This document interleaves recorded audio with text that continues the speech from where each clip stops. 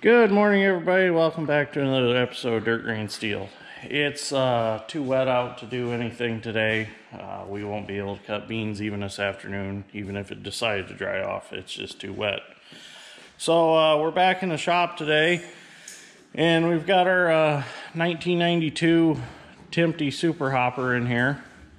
And we've been working on the doors because they crank really stiff and sometimes don't really want to crank at all. And I'm tired of getting dirty looks at the elevator from the guy that unloads my trailer. So we decided to bring it in here and redo the doors on the bottom. So we've redone the front one. You can open it with one finger. So we're going to show you how to do this same thing on this back hopper. And as you can see right now, it's tough to open. So by the time we're done, you'll be able to stick your finger in the end of the crank and open it up with one finger. So first thing we got to do is we got to tear it all apart. So these 4 bolts have to come out to hold these 2 aluminum plates on each side with the bearings. Those come out, and then we'll take the torch and just burn these bolts off, because from all the salt and stuff, they're pretty bad. So we're just going to completely replace those. These bolts right here, you can actually clean them up with a thread cleaner, and we put them back in and reuse them. So we're going to get some 3/4 wrenches, impact and socket, take all this off, get it out of the way, and then we will actually pull this door out the back end of the trailer and get it out, and we will show you where you go from there. So we're going to get this pulled out.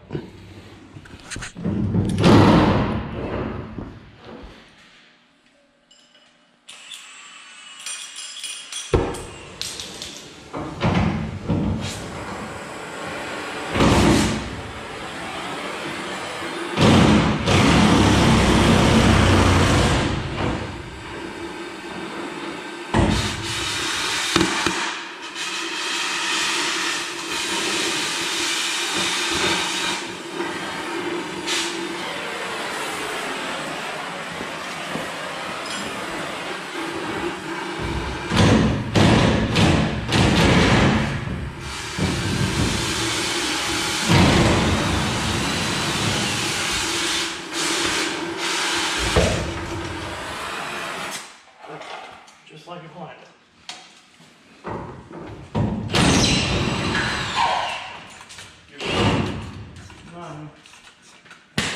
Perfectly fell on the chair like I wanted it to. Probably should set down on the floor before we give it. Yeah, here, you want to sit down on the floor? Thank you, Dad Strength. You don't need Dad Strength in your shop, but it sure does help.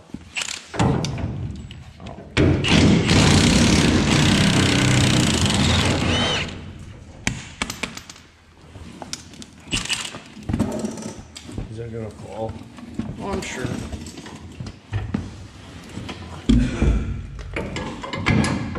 Okay. Yep. Well, it ain't gonna fall if the bolt don't come out. Let's see if we can run that bolt out.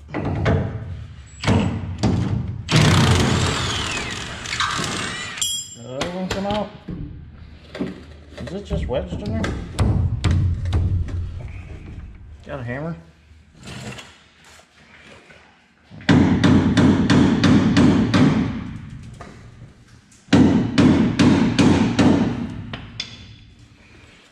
Must be some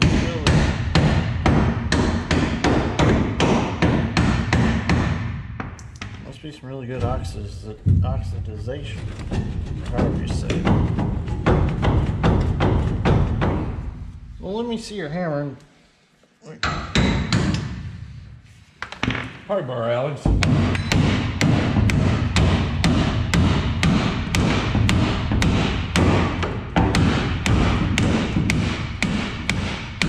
There we go. It's really oxidized in there. So now that that's out, now we can slide our door out the back. Well, you can see how stiff these doors slide. Dad can't even push it out. Might have to go get my little Tykes hammer and beat it out. Unless Dad's strength can grab it. Grab the rear axle and drag it out. No, I don't think so. Where's my little Tykes hammer?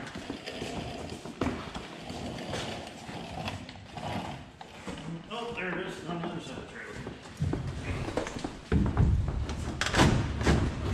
trailer. Nope. Got a little more. It's gonna clear that flap. Yeah. Yeah, It's only got to go up to here. Flap pulled up over. Okay. Got my little Tykes hammer. Here.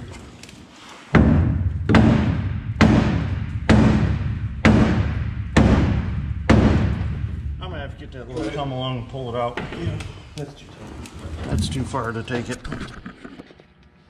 So I've got my little Harbor Freight quarter-ton come along. Oh good, you took that tag off. And I'm just gonna simply use it, pull the door open. Dad, you could probably push it with your feet now. Maybe. Once you get it off the where it shuts on. Oh yeah, there it goes. Not too far. I don't think Dad's strength's ready to catch it yet. Are you? Not feeling it this morning? No. Okay. So get that out of there now. The last time I had the chain across the jacks in the front that rested on the jacks. It's stuck on that other place where it's shut. Really? You got about 1.5 feet to go. Pull it out and let it fall on the Tykes hammer. It's going. I'm sliding. Hang on, let me get my foot here.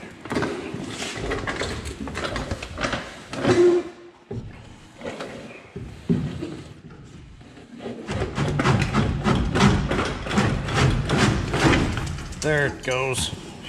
Got it? Maybe. How much farther we gotta go? About an inch. Oh, it's off the other side. There it is. Okay, just push it that way now. Just slide it on the floor. Okay, so the door is out. Now we're going to take it out and we'll show you how to redo the rails on it with the teeth. And then we will get her put back in.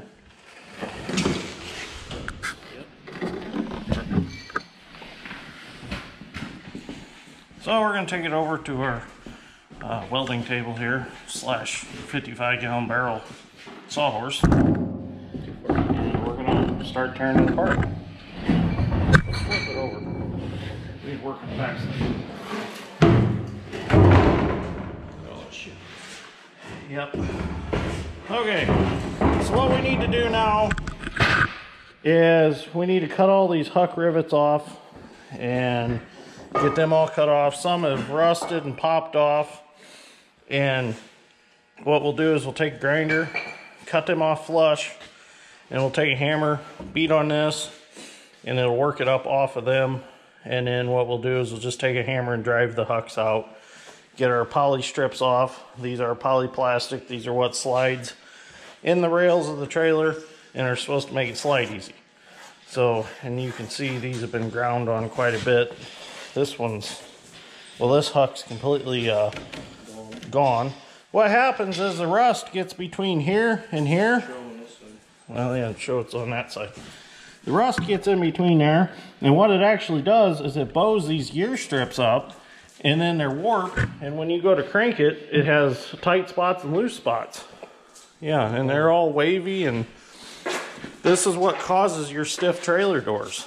So we're gonna get a grinder with a cutoff wheel, and we're gonna get started on cutting these off and get this door all cleaned off, and we'll start over fresh. We've got everything new to remake these with. All we gotta do is weld these to these, measure and re-drill the holes, and then we'll show you how we refasten them, because we don't have a huck gun, so we don't re-huck them. So we'll show you what we've done to solve that problem. So we're gonna get started. So we're gonna start cutting these hucks off. I'll show you how to do it here. I got the heart grinder from Walmart, which we're trying out. If you watch my video on the heart tools, we are trying some of the heart tools out just to see how they perform in a more agricultural industrial operation, to see if they can, homeowner, I suppose, as Dad's strength says. So we're going to see how they work throughout the fall season, and then we're going to do a video on how they did work.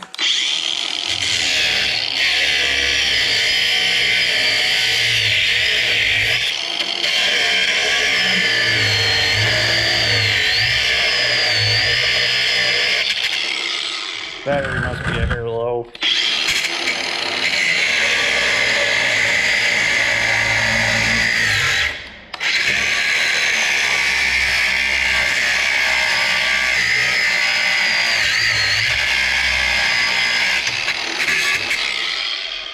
So now I'm going to repeat that the rest of the way down, and then we'll be able to drive all them out with a hammer.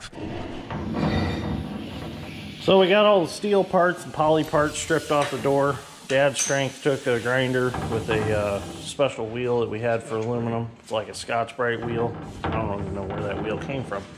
But he cleaned it all up, smoothed it all off. What you're gonna want to check is to make sure that that door's straight. If it's got a little bit of waves to it, those will come out when you bolt the new gear strips on after we get them made.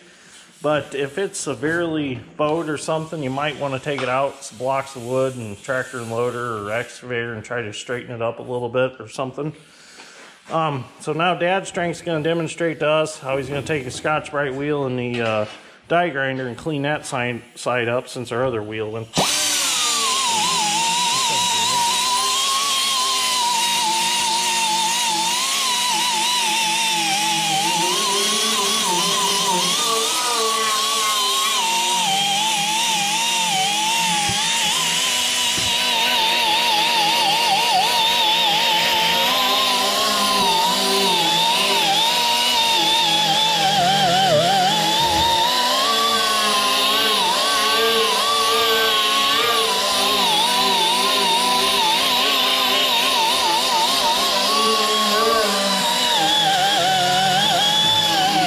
And that's what you're going to want it to look like after you're done.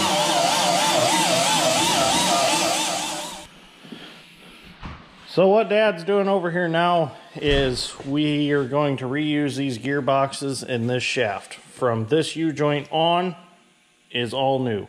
So we got to get this off right here. Some of these, if they've been replaced before, they will be welded on. We had one on the front hopper that was welded on. So all we done was we simply cut the welds all the way around, drove the old U-joint off, and then I welded the new U-joint on.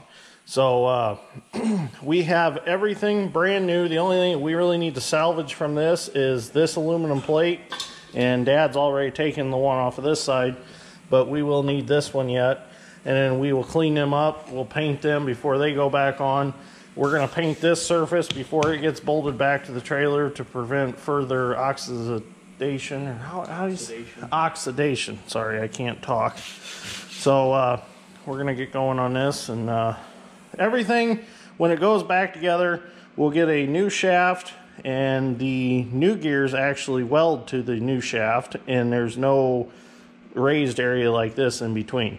Actually, that's a pipe. That's a pipe on the shaft. Okay.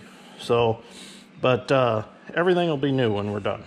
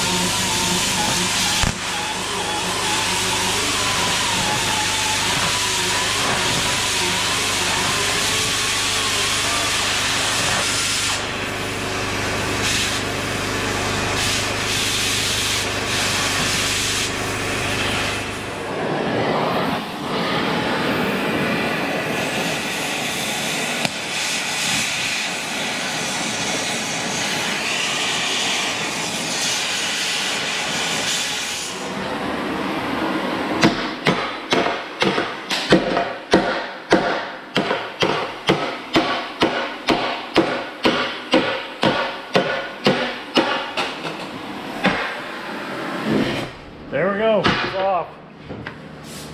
Oh, that's probably why. It's probably rusted on that keyway.